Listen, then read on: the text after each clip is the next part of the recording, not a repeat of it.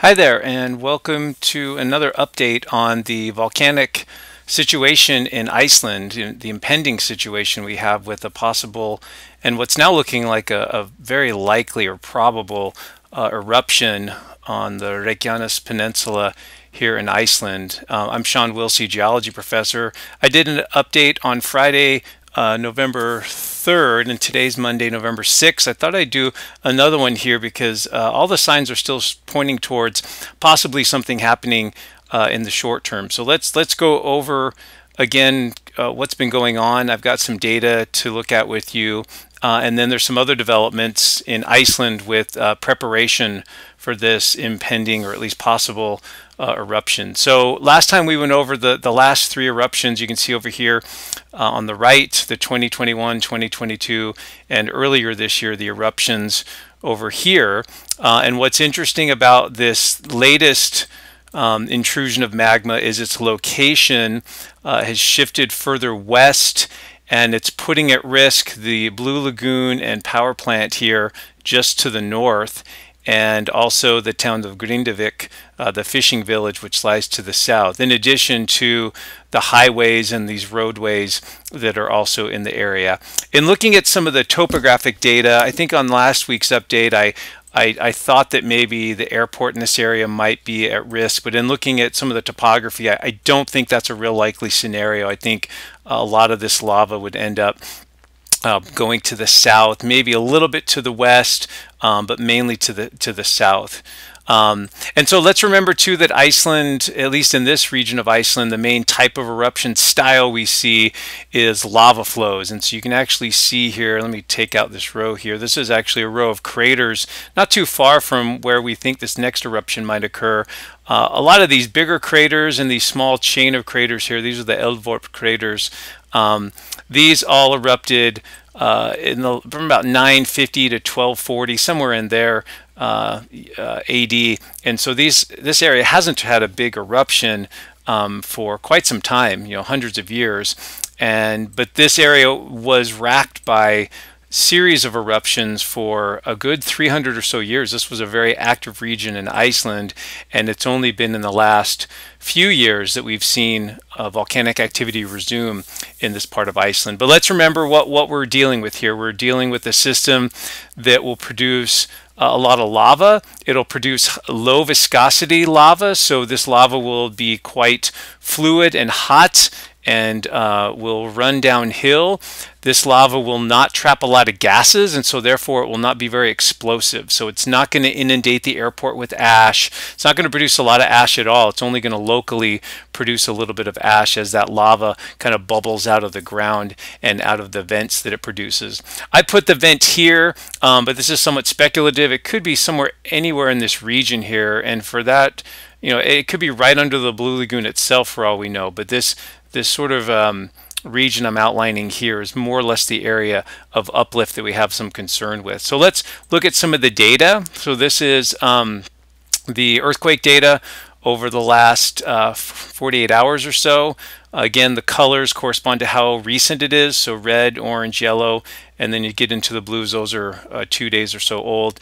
And then the stars are magnitude 3 and above earthquakes. You can see just the area being riddled by numerous earthquakes, presumably as this magma is rising into the subsurface beneath this region.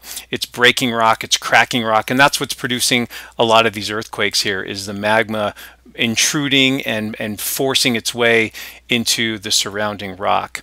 The earthquakes have trailed off a little bit. If you look at the most recent earthquakes today on Monday, we haven't had some of the big ones here for the last few hours. But again, you can see other lulls in the activity here. So this does not indicate that it's shutting down or slowing down at all. You sometimes get this somewhat, I wouldn't call it cyclic, but just you get lulls in the earthquake activity over time. And the Icelandic Met Office, which is monitoring the situation, had this post today on, again, Monday, November 6th. The combined uplift now in the region is at about 7 centimeters. So in 10 days, the ground has risen about 7 centimeters, which is pretty remarkable. That's all about 3 inches or so, and that's a lot. It probably doesn't sound like a lot, but in the world of volcanology and monitoring and ground deformation, that's pretty notable. And you can see here, last 24 hours, about 1,300 earthquakes, largest of which was about a 3.6. And then scrolling down a little bit further, I found this pretty interesting here. So they talk about the deformation being a sill type intrusion. What that means is that the magma is not coming up in a vertical orientation. It's coming up, it's probably coming up through a dike, a vertical orientation, but as it's getting closer, it's found some weak spot and it's now spreading out. So it's forming a horizontal or lateral type of intrusion of magma. And then this is the part I found most interesting and somewhat compelling. The modeling based on data indicates that the volume change associated with this inflation event has reached almost 2 times the volume change associated with the 4 previous inflation events in the same area between 2020 to 2022. So basically what that's saying then is that the modeling, just again based on what they're seeing with the inflation of the ground, is it's indicative of more magma rising than what we've seen with any of the other eruptions, the 2021, the 2022, the 2023. So that doesn't mean that all of that magma is going to erupt, and we don't have any indications yet that the magma has moved any closer to the surface, but it is indicative that there's potentially more magma that could erupt, which would be unfortunate, especially with the proximity to the fishing village there. So hopefully that makes sense. So the bottom line is there appears to be more magma that has risen. That doesn't mean it'll all erupt, but it's getting closer, there's more magma that could erupt. Inflow of magma into the sill-type body is estimated at approximately 7 cubic meters per second, which is about 4 times greater than the highest inflow from the previous inflation event. So what we're seeing then is that this specific event seems to show more magma potentially erupting than what we've seen with these last 3 eruptions. And I think that's where some of the concern is really coming into play. Here's the GPS station on Thorbjorn, which is a mountain right there above. It has some different communication towers right above the Blue Lagoon and the power plant there. So you can see here, in the last data point here, this would be on Sunday, but you can see this again, marked shift downward. This is going from October 22nd, 23rd-ish, end of October into early November. So everything is shifting to the south. Okay, so if your intrusion is just to the north of this receiver, this GPS station on the mountain, then you would expect, if everything's uplifting to the north, then the receiver station, the GPS station, would shift a little bit southward. So that's what we're seeing here. So that lets us know that the main magma intrusion is slightly north of this station. And then similarly on the east-west plot, you can see a marked movement to the east. And so it's shifting further to the east, which suggests again that the magma body is west of there. So this data here tells us that the magma intrusion is north of the mountain and a little bit west of it. So that helps us kind of constrain it spatially in terms of location. And then this is the uplift here, this is where that 7 centimeters or so comes in. So about 70 millimeters, 7 centimeters of uplift in a little less than 2 weeks or so. Pretty remarkable. And then in terms of what the authorities there are doing, so this came out just today as well. This is a map of the little town of Grindavik. So if we come down here, this is small town, fishing village here, and this is the place that's most at risk from an eruption. And so they've actually put together a evacuation map, letting people know which way they should go. So the red routes are the ways they can get out of town. So there's a road here to the north, road to the west, and another road out here to the east. Of course, this will all depend so much on where the lava is coming from and how it's moving towards the town and how much time they have.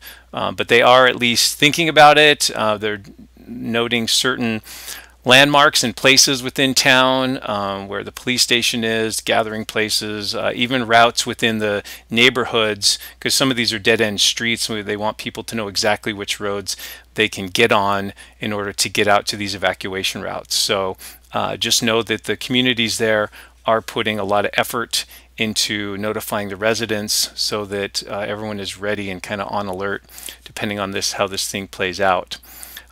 This is just sort of the second page of that evacuation thing there.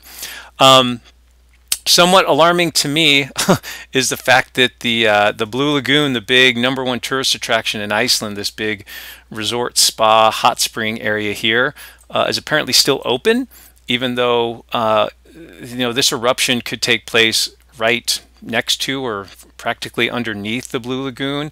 So it's a little befuddling to me that they're actually still operating, because they would have possibly little to no warning once the lava, if that lava comes out, as much lava is being stored there, if that lava erupts quickly, if there's an effective conduit system that is quickly developed, that forms a volcanic vent, you could get that lava moving into this area over this flat ground pretty quickly. And again, I've got my little icon here of where I think, just roughly where it could be, but that you could move this further to the north.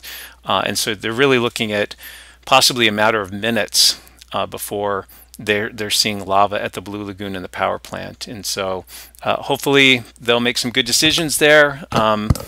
I don't think I would be booking a trip to the Blue Lagoon. In terms of just traveling to Iceland, I've had some people reach out and said, hey, I've got tickets in a couple of weeks, or we're planning to go there. I would still go. In fact, I would not change my travel plans at all. The airport will still be fully operating. Much of the rest of Iceland will be unaffected. The only area of impact would be this little region down here. So it's possible that some of these roadways are closed, and the village could be in trouble and inaccessible. But otherwise, if you have travel plans in Iceland, I wouldn't change those. The country depends on tourism, which is a major source of income, and so it would be a shame to have a large sort of panic globally where people aren't coming to Iceland when it's really just this small area that's affected. So, and then finally, if you want to kind of keep tabs on this, there are some webcams that are set up in Iceland. So this is the Live from Iceland site, and this particular image here, now of course it's dark now in Iceland at this time of day. It's almost midnight there as I'm speaking. But what you're seeing there off in the distance, that's looking towards the airport in the Keflavik area.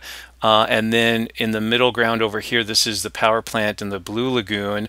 But this camera is positioned, and it does pan back and forth a little bit, but it's basically covering the area where we would expect or predict the eruption to occur if it does occur. And so if anything happens, this would be the place you would see it first. It would just show up here. You'd see the eruption actually live, more or less, with this webcam.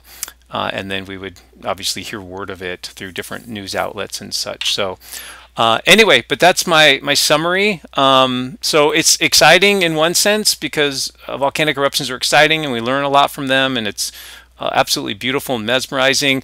But I'm going to temper that a little bit in this case with the possible impact we have to the Blue Lagoon, the power plant, and also this town down here. So these folks here, we're hoping the best for them. Hopefully we get a nice little eruption, and possibly the lava routed some other way. But the way things are looking right now, the eruption, while it's not a certainty, it's looking very likely. I don't know what percentage I would put on it, maybe 70%. And again, I don't have all the nitty-gritty data in front of me, but based on everything we've seen with these last 3 eruptions and everything we're seeing with this one, it's looking like an eruption is very likely. I don't know if I'd use the word imminent, but I'd say very likely or probable within the next, let's say, week to 2 weeks. So, but we'll just see how the data goes. If there's any notable changes, I'll try to put together another update for you. But thanks for joining me, and hopefully this was helpful. Take care.